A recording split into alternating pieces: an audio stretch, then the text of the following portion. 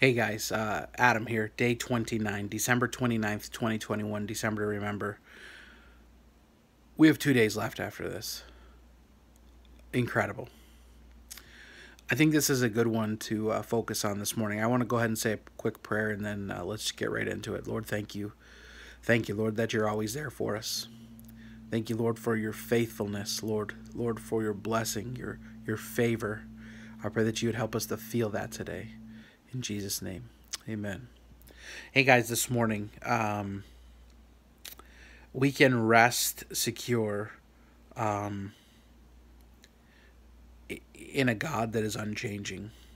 He is untarnished. He is flawless. Jesus Christ is flawless. Revelation 19, verse number 11 and 12, it says, "And I saw heaven opened, and behold, a white horse, and he that sat on him was called Faithful and True.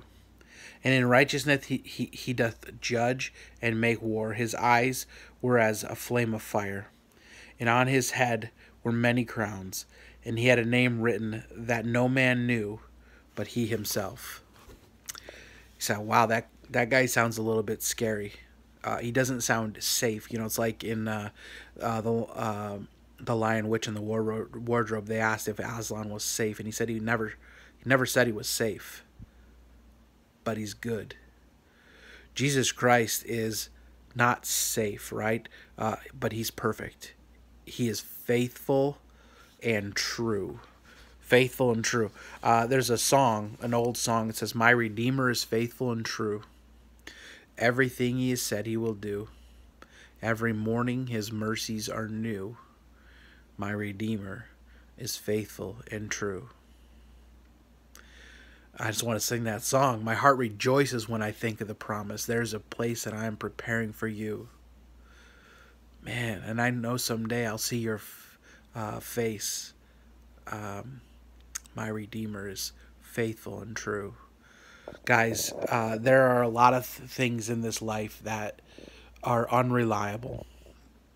There are people that will let you down. There are things that change, but Jesus Christ, the Bible says, is the same yesterday, today, and forever. He changes not. He's faithful. He's faithful. He's all. What is faithful, right? When you think about a marriage, someone who is faithful is someone who is stuck, right? Is in it for the end. Not stuck. That's a bad word. Someone that is fixed on that relationship, faithful to it, not wandering, not wavering. That's our God. Jesus Christ is faithful. Always there. A faithful employee, someone who's there on time every day. He's faithful. Trustworthy. And true. And true. Jesus said, "I am the way, the truth, and the life. No man cometh unto the Father but by me." When we stop and we break that down and we see that he is faithful, he's true, everything he says he will do, right? Every morning his mercies are new. That is comforting. That is refreshing. In a world full of anything but true. You hear everybody's truths, right? We can turn the TV on and every channel has a different truth, right? We can have conversations with politicians, with leaders, with doctors, with they all have their own truth, and it's so crazy because it seems like so many times their truths are contradicting each other, and sometimes their own truth is contradicting their own truth later on. Jesus Christ is true. He's faithful and true. That changes not.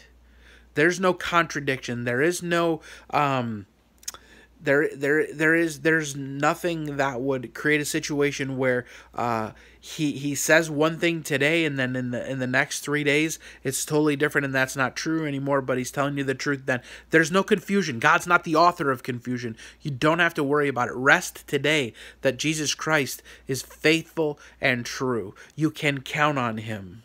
You can rest in him. You can rely on him. He's faithful and true.